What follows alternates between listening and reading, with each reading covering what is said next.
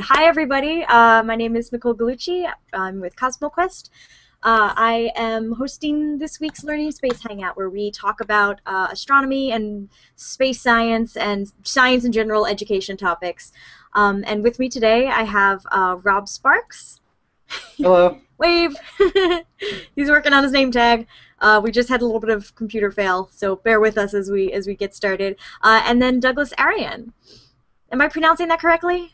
Arian's just perfect. That's Arian, fine. great. Okay, so we're going to talk about Galileoscope. But first, while Rob's setting up, if any of you are watching the virtual star party last Sunday night, I talked about a demo that I realized I should do for this hangout.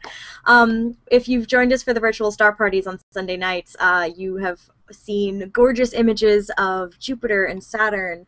And they are live views through a telescope, and they tend to do this wiggly, wavy thing, and we always talk about, well, that is called seeing. That is the effect of the atmosphere.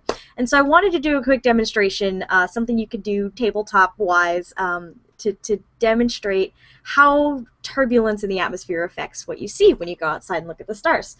And so I'm going to try this by pulling off my webcam and try not to make everybody dizzy. So the setup here is, can you guys see that? Laser pointer. So I've got a laser pointer. I've got taped to a folder here. And this is a long plastic rectangular container with water in it. And so I've put some cold water in this side. You can do this with any rectangular container. And the laser pointer is representing the starlight. Can you guys see that on the back wall? Doug, Rob, can you see it on your video? You guys, can you see the laser spot? There, I got it. Yeah. Okay. Yeah. Cool. Yeah. We can see it sort of there. Just barely see it. Okay. So the laser pointer is the laser light is going through the water, and that's better. What's that? That's better. That's sharper now. There you go. Okay. So then that is. There you go. Now it's perfect. And so that is going through the water, which is representing the atmosphere. Now, what I haven't figured out how to do with only two hands at the moment, so I'm going to have to set the camera down somewhere where you guys can see this. Hang on. I'm much better at doing these demos live in person. Doing them with a webcam is a totally different experience. So let's see if I can get this. Yeah, tilt it up a little bit more, and then there you go. Oh, sweet. Okay, so now I'm going to try and do, so the webcam is resting on the plastic container. I'm going to do this without dousing my webcam. So I've got a pitcher of hot water here, so I can't really see the whole thing. So this hot water, I'm going to add this onto the cold water, and you're going to see what happens to the spot of the laser pointer as I do that. Oops.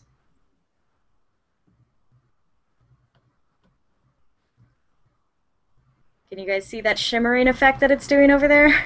That's a pretty good demo of bad seeing. Yeah. That's what it looks like. Mm-hmm. Yeah, so the spot gets larger. Yeah, I don't know how well it's showing up on the webcam, but the spot got larger and chaotic, and that is kind of what that is just what just like what we're seeing when we look through the atmosphere with our telescopes. Let me turn this camera back around. So that is our little demonstration for the week on a simple astronomy concept that you can do with household items. That's kind of one of my favorite things to do. Just a little clear plastic container with water in it. You get cold water, hot water, and the turbulent motions of the water as it's mixing give you turbulence in the atmosphere and give you these different refractive properties, and that's what makes the starlight twinkle. That's what makes the planets seem to shimmer and move around in our virtual star parties. So I hope you enjoyed that. Now I'd like to move on and talk about our main topic for the day with our guests. We are talking about the Galileoscope project. The website for that is galileoscope.org. I'll go ahead and put that in the comment field in just a bit. I'd like to say for everyone watching, if you want to comment, there are several ways you can do that. If you're watching on the YouTube page, you can say hello, and I see a couple of hello comments. You can comment on the YouTube page. We're monitoring that. If you comment on the event page, I'll be looking for that as well. And if you're watching anywhere else and want to use Twitter, use the hashtag #LearningSpace, and I will see those comments. So we'll be taking your questions throughout the show for Rob and Doug, and we'll go ahead and get started. So why don't you guys tell me, first of all, what is Galileoscope, and how do you each work within the project? Well, let me, I guess, start out with a little bit of the history of it. So 2009 was the International Year of Astronomy, and most people are familiar with that, big worldwide event. And very, very spectacular thing. And for the International Year, there were a series of projects that were proposed that would be major worldwide efforts to promote astronomy, and there were 11 of them. And one of them, which was originally, I understand, Rick Feinberg's suggestion at a meeting many years ago, was, gee, everybody should have an opportunity to have a telescope and look through a telescope for the International Year. Great, wonderful idea. And nobody really knew how to make that happen at the time. So I ended up having a conversation, actually, with Steve Pompey, who works with Rob, and with Rick at a AAS meeting. And they were describing, this small telescope they'd like to make and high quality. And it turns out that I help. I'm an astrophysicist, but I help run companies and do business development. And I had just worked with a company that set up overseas manufacturing. And I said, well, I know how to do the engineering and get this product to happen. So we started putting the project together. And so we acquired a sample of pretty much every inexpensive telescope out there, and they were all terrible. So we said, well, we should make our own. I still have some in my office. You have a yeah. lot. I filled my lab with just cases and cases of bad telescopes. Wow. And so we said, okay, we should do this ourselves. So what do we want? We want it to be inexpensive because we're trying to get to everywhere in the world, not just rich, wealthy places. It's got to be optically good. It's got to be mechanically good. And we have to make them in huge numbers quickly. So we work with a manufacturing company that I helped set up called Merit Models, and we did the engineering, and we developed this telescope. So this is at the end of 2008, and we're starting to get going. And unfortunately, that's also when the economy kind of dropped out on everybody. So the wonderful sources of money that we were all promised all dried up. So to give you the short version of this, Rick and I personally funded the project. We put in the money to produce the tooling and to get production going. And we started making Galileoscopes. And we've distributed them.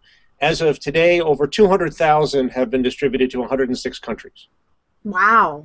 Wow. Over 7,000 were donated during the International Year of Astronomy, and they were distributed through Kevin Govender and the Office of Astronomy Development in South Africa to places that couldn't afford to buy them themselves. We are still making them. We are still selling them. There are about a dozen dealers that we sell through, or you can buy directly from us if you buy by the case. And believe it or not, if you buy them by the case, they're only $25 a piece. Okay. Which is ridiculously super cheap, yeah. I always tell people to get everyone on their block together and get some.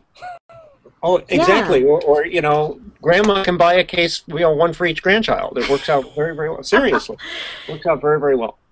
So then in parallel with this was a tremendous amount of educational development that occurred, and the materials from that have all pretty much been put through the Galileoscope website. So no matter who's developed it, it's out there. This is what Rob and Steve have been heavily involved in, and they've done some wonderful outreach and education projects and teacher projects all over the place, and Rob will tell you about that. But their materials, the Teaching with Telescopes program, the Galileoscope, the Galileo Teacher Training Program, a whole bunch of these things have been developed. One of the fun things you can do is do a Google Images search and just put in Galileoscope, and you'll be amazed. There are pictures from all over the world, little kids, older people. There are people who've modified them and used them as autoguider telescopes on very big telescopes. They're using them for autoguiders. There are people who put webcams on. There's a lot of great webcam images. And Rob, you've posted a bunch of great images that you've taken with Galileoscopes. I have some webcam images from it. Yeah. In fact, before the final scope was even done, I was taking pictures of Saturn's rings with our prototypes, with those old SLA models. Yep. I got some pictures of Saturn's rings with that. Yeah, so it's very cool. They're almost done. So it's been really cool to see all that happen. So we've also launched a sister program called Telescopes for Teachers, which is another donation program, which is actually run through Astrosphere New Media, where people can donate, and we'll send Galileoscopes to whatever school or teacher they designate. So we're still trying to get as many of these into the hands of youngsters and educators as we can. But Rob can tell you a whole lot more about the education programs that have been put together and the work that he's done, which has been just terrific. So, Rob, why don't you tell him about that? Yeah. Well, I should first say our website, teachingwithtelescopes.org, is sort of where we try and congregate all our stuff together. So that's a link you can put in there, Nicole. Okay. And I was doing work with optics education before the Galileoscope came along with a program called Hands-on Optics. We developed some educational activities with lenses and focal lengths and image formation, that sort of thing, which we were using those old Project STAR telescopes. I don't know if you ever used those or not. You might be young enough you skipped over those, Nicole.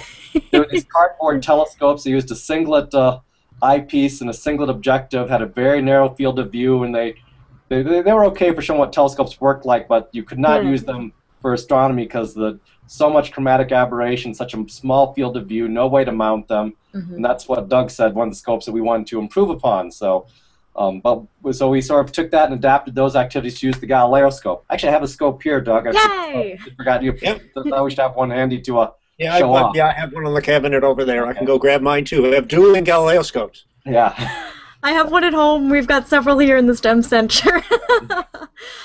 So we've developed a lot of activities. How we can use the Galileoscope to teach optics and use the lenses from the Galileoscope to illustrate focal length and that sort of thing. We've done workshops at American Astronomical Society meetings and Astronomical Society of the Pacific meetings and things like that over the years. But one of our things we're really proud of is our Galileoscope Star Party program in Arizona. And this is where we go to a school district. We've done Yuma, Safford, Globe, Payson, and one more city. I've slipped in my mind right off the bat here, but we've done these in several cities. Oh, Flagstaff, that's it, Flagstaff. Can't forget that. Yeah, can't forget Flagstaff, where we live. Especially as the first one we did, but we have a teacher workshop where the teachers go through and we give them a kit which has all the lenses and stuff. They need to do experiments with their class, and we teach them about optics and how telescopes work, how to put together Galileoscopes. It's an all-day workshop pretty much for them. Then they go back with the kit of materials to their class, and they teach their class how telescopes work, and they put together. The teachers also get a set of Galileoscopes for their class. Okay. So and tripods.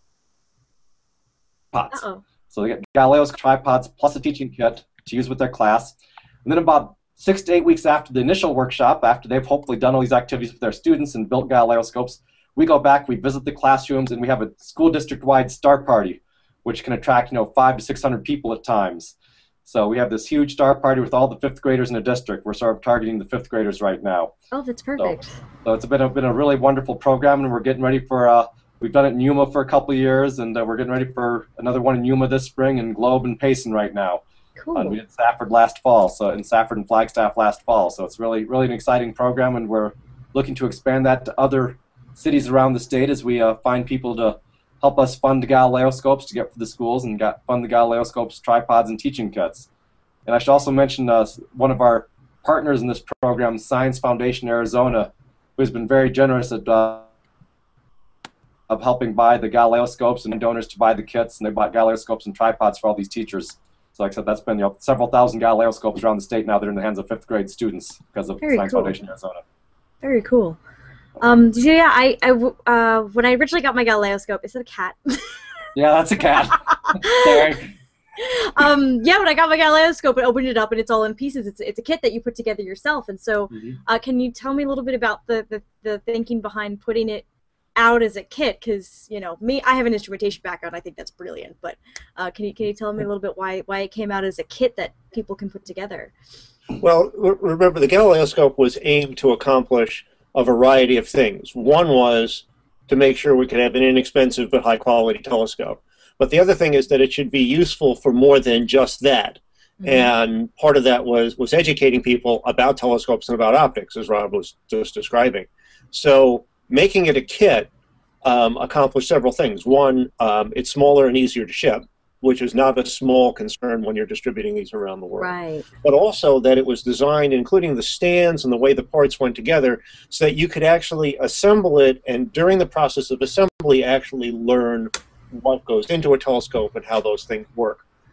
We also designed it so that you could take it apart and put it together many times. Many kits are things you snap together, and then once you take it apart, you'll never get it back together again. So there's a lot of features. There was a tremendous design effort that went in there so that it could be assembled and taken apart and assembled and taken apart. And it's worked. We know many teachers who've done that, who've used it, many, many times. So we know that that aspect of it works. That was an important part of the process as well. And that's also something that's important for our Arizona Galileoscope Star Party program, because once the teachers have the scopes the first year, they reuse them the second and third years, and they can take them apart so the students can see how they work and that sort of thing second and third year as well. Okay. I must be bad instrumentalist because I haven't taken mine back apart since I first put it together. But I just bring it along to the star parties that I used to help out with in Virginia. So we have a question from Mr. Midden on Twitter. Actually, I think there's a way I could post this question. Whoops. There we go. Is there a way to connect a camera to a Galileoscope using simple materials, maybe a film canister? Well, it probably depends on what kind of camera they're trying to connect. There are two ways cameras are attached to telescopes. One is called afocal, where you keep the eyepiece in and you use your camera with its lens focused at infinity, and you put those together. And then you just basically need any way to hold the camera in place. You can even have the camera on a separate tripod, so long as it's pointing through the eyepiece. That'll work.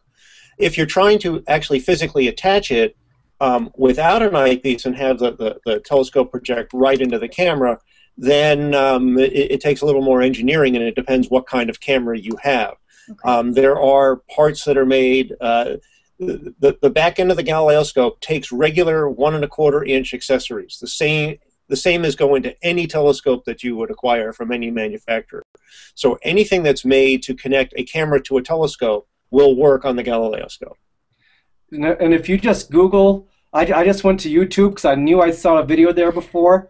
If you just Google "connect camera to Galileoscope," you'll find a link. Yeah, seriously. That's fantastic. You'll find a link where someone made the little film canister connector that he was talking about in there. I think it's the first non-sponsored link. Galileo Telescope, a webcam in the moon. It's titled. I believe that actually shows you exactly how to make what he was referring to. Can you copy and paste that link either into the comments or the chat for me, and I could share that? I can sure give it a shot here. Let's see. I'm copying it. No, I just got to. This is my first time on this end of a Google Plus Hangout. I've been a spectator before, but let's see. So we'll see if this actually is where I'm supposed to type it here. You can do it in the chat, and then I can share it out from there. Okay, that didn't, meanwhile, I found this picture from back in the early development stages of Galileoscope. This is an image of the moon that was taken by through Galileo. I didn't actually read further to see what type of camera they were using, but this is I guess this is just a camera held up to the eyepiece. Most likely, yeah. Yeah, and that's an example of the quality of image you can get. It's really quite remarkable. Right, right. So that is cool. Okay, so you're working on that link for me. There it should come to you. Great, thank you. I got it. Okay, so I will share that out. So yeah, so there you go. You can actually use a film canister, and there's a video to do so. As Doug was saying, I've actually just taken a Galileoscope on a tripod, and I just take my little, cheap $80, well, maybe even $60 now, point-and-shoot Hewlett-Packard digital camera from Best Buy or Walmart or wherever. I actually just put that on a second tripod, line it up behind the scope, and clicked away, and that's how I got my first pictures of Saturn with its rings. Very cool. Just make sure to turn off the flash. Yes. Yes. Flash won't work. Common mistake. Yes, common mistake. Yeah. And if you go to my YouTube channel, maybe I can put that in there. I have several videos I did of the moon through the Galileoscope as well as Saturn. Just not tracking, just letting it drift across the field of view with my digital camera. Yeah.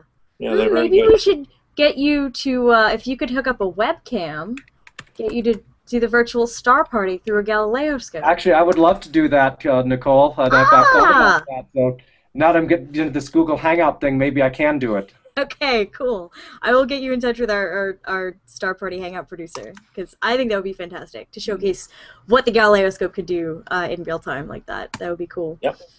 Actually, if I want to talk back to the teacher training a little bit. You have teachingwithtelescopes.org. Are there ways that you've done a lot in your home state of Arizona? Are there ways that teachers elsewhere can get materials or find workshops and find help for implementing Galileoscopes in the classroom, or say museum educators or after-school clubs for using it? We have done. We do have people around the country who've done workshops with Galileoscopes. In particular, people like the Cincinnati Observatory and Adler both have people who have done Galileoscope workshops. So I know ASP, Edna DeVore at SETI, has done some Galileoscope workshops as well. Ben Burris at Chabot Science Center. So Okay. I don't have a complete list, but if you want to, I could definitely work on that if that'd be something you'd be useful to people, because I know there have been a variety of people around the country who are qualified to do it. Now, for Okay. getting Galileoscopes, like Doug said, the telescopesforteachers.org is a great resource there. Okay. So there you go, Telescopes for Teachers. I'm trying to post these links on the comments for the event page, so if you can head on over there. I will include them in the links in the show notes for the links once the YouTube is finished, because I can't put that in the comments, but I will be including those in the show description as soon as we're finished. Yeah. And of course, we're always happy to try. We're always happy to try and arrange things too, if we can, especially if it fits our schedule. If there's an ASP meeting nearby or a AAS meeting nearby we happen to be at, and you want to glom on to us and have us stay a day to do a workshop, look for the meetings in your area, and we'll see if we can make something happen. Very cool. I also want to let everybody know that we're actually going to start offering workshops. Steve Pompey has been working with us to try to put a program together where if a group wants to get 20 or 30 teachers together, we'll be able to supply them actually with training, something we're just starting to put together now. So that'll be announced in the next few weeks, hopefully. That'll be up on the site. And then people can not just buy Galileoscopes, but then request, we'd like a workshop, here's how many people, here's when. And by the way, if they purchase a workshop, they can get their Galileoscopes at a discount. So that's what we're planning on offering the world. Very cool. So this started as a Year of Astronomy project. So 2009 was the Year of Astronomy, and you guys are still going strong. So that is really well, exciting. we're going strong both because we believe in the project and we want it to continue going, Yeah. and also because Rick Feinberg and I are still trying to sell enough telescopes that we can recoup the rather huge investment. We each put a house of money in it, literally. Oh my gosh. Oh my Tremendous gosh. amount of money into the project. And the good news is the telescopes still sell. We're still sending them out. Mm-hmm. Most of them, believe it or not, are not going to U.S. clients. They're going to international clients. Mm-hmm. And they go in sometimes pretty big batches. We just sent 1,000 to the Yucatan in Mexico. In fact, I was Wow. down there to launch their new education program. We've sent several thousand to Brazil. We sent quite a few thousand to Norway. We just sent a big order to Pakistan. Germany just bought a bunch.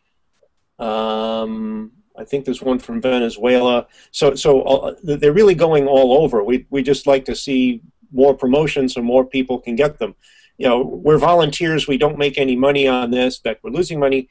So we don't have an advertising budget. We can't go buy half-page ads in Sky and Telescope and Discover and Scientific American. It's word of mouth that gets people interested. And so everybody who's gotten them loves them. So hopefully more people will want them, and we can keep getting them out. We just did another production run, so we've got about 10,000 in inventory. And so anybody orders, they can get them right away. Cool, cool. I Yeah. would like to mention one of my favorite things, Doug. Have you ever seen the Cloudy Nights forum? There's a thread called Pimp My Galileoscope.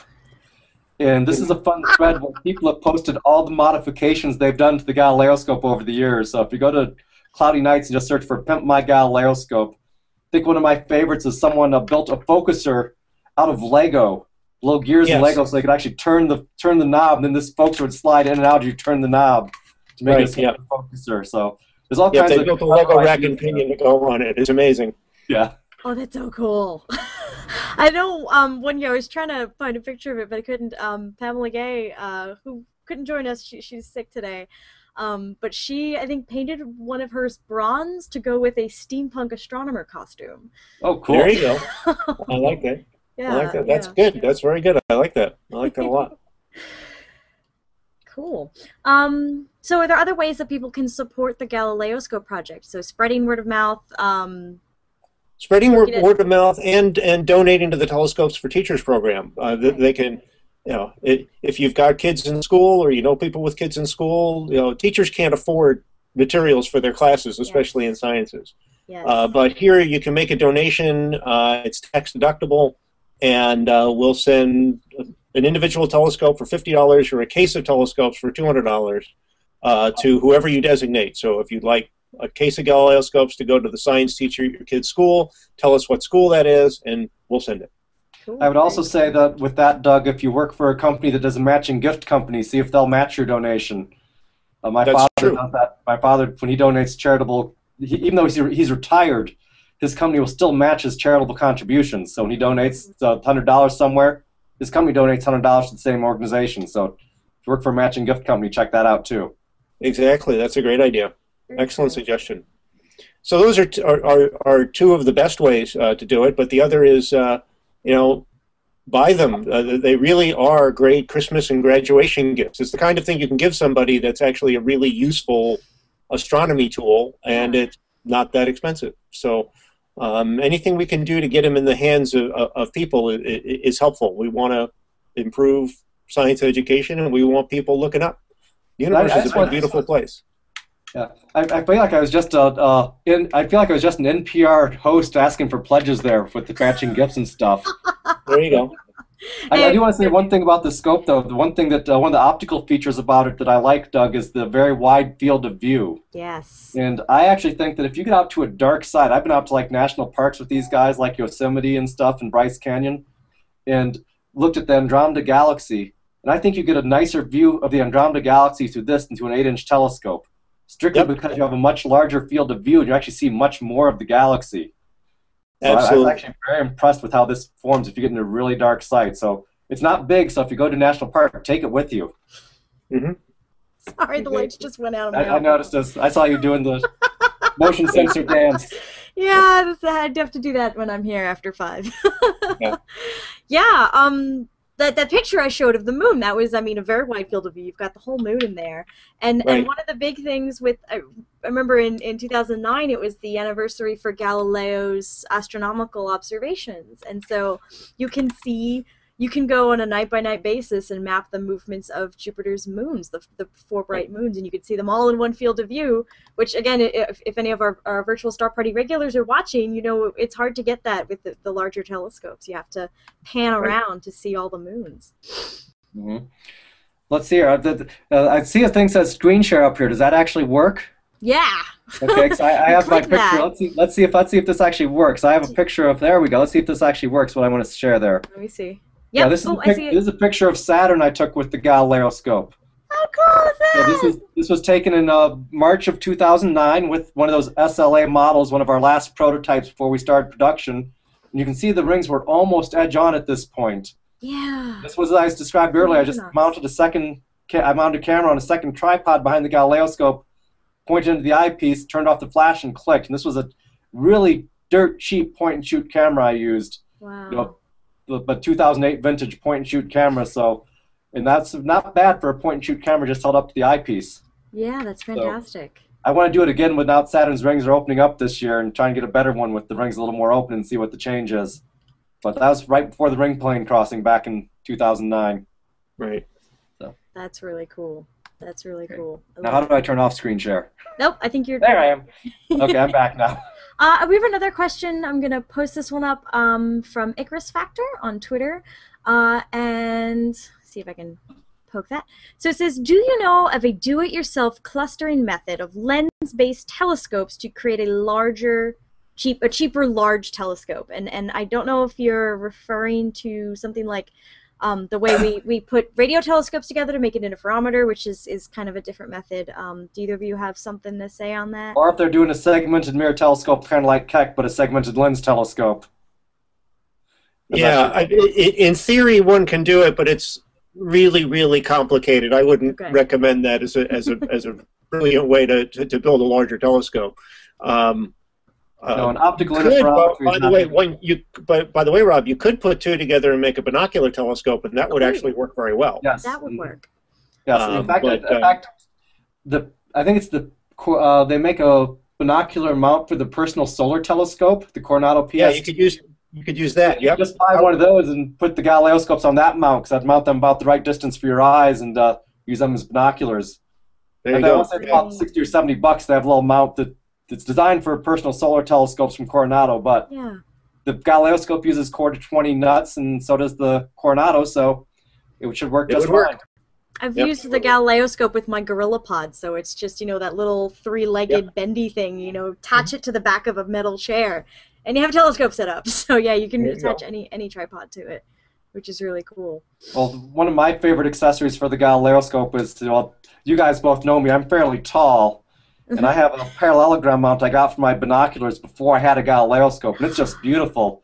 So I can stand under the scope looking straight at the zenith without bending over.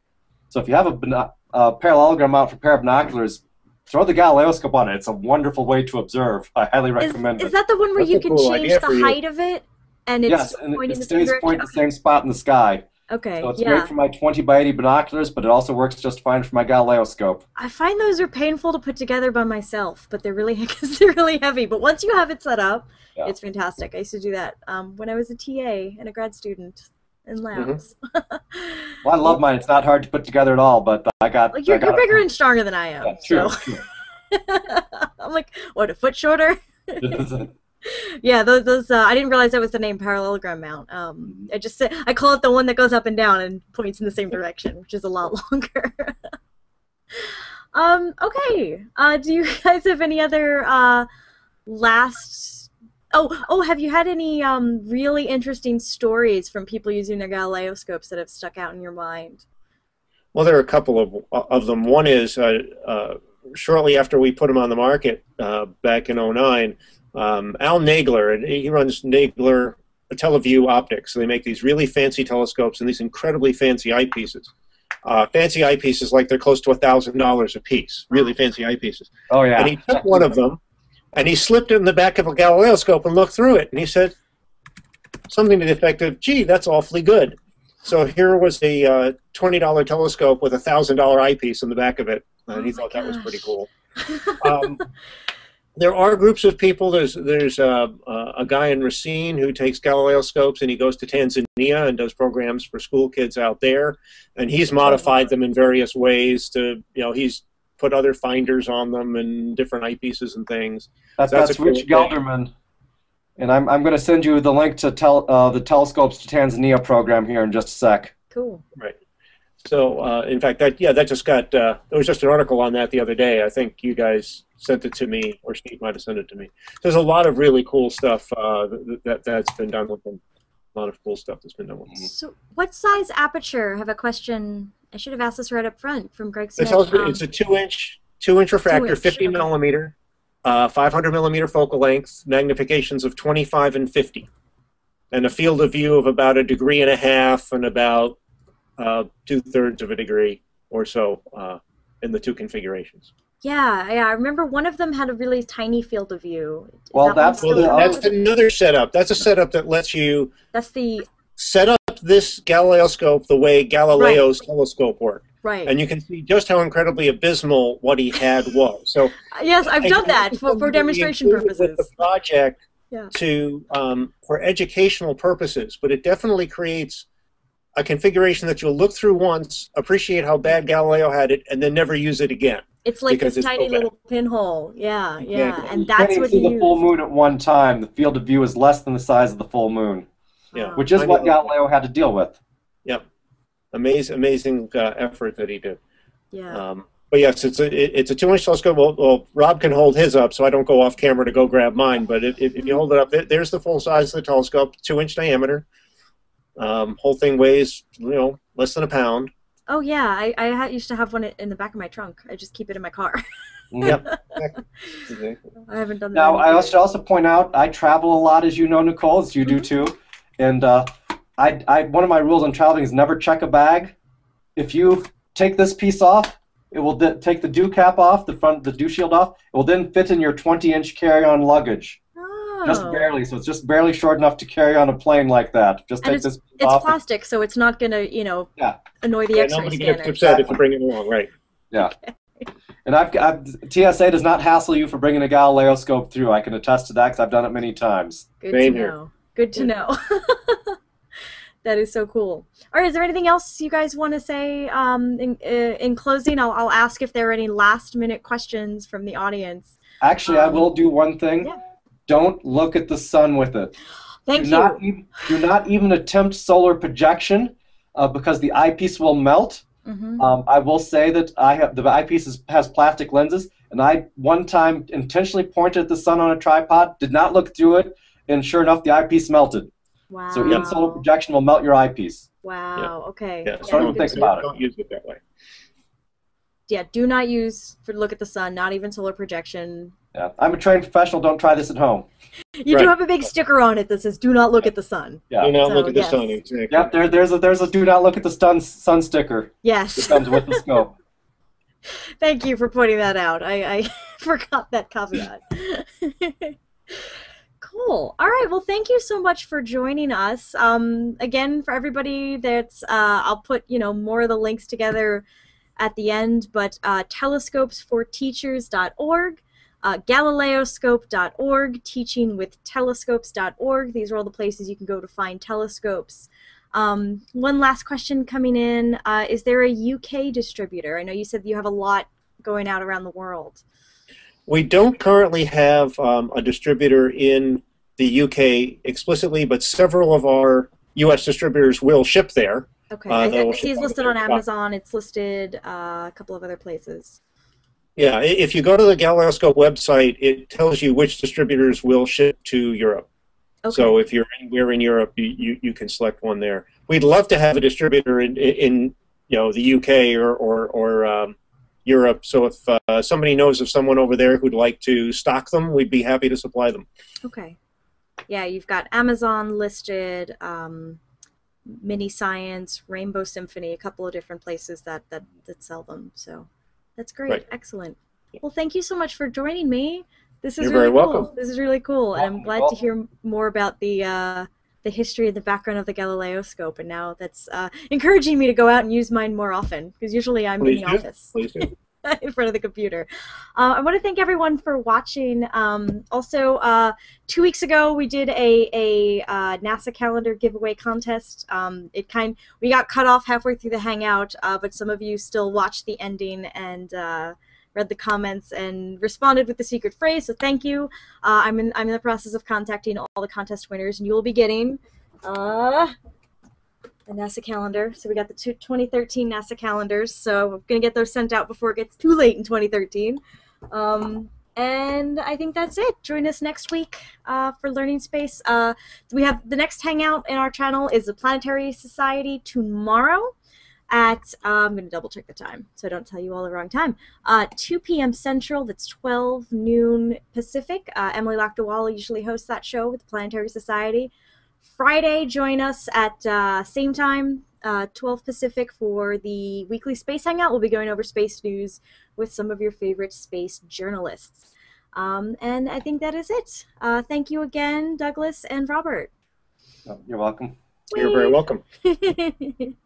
All right, so you Bye, guys can everyone. hang on a sec, and we're going to end the show. So thanks, everyone, Okay. for watching. Okay. Thank you.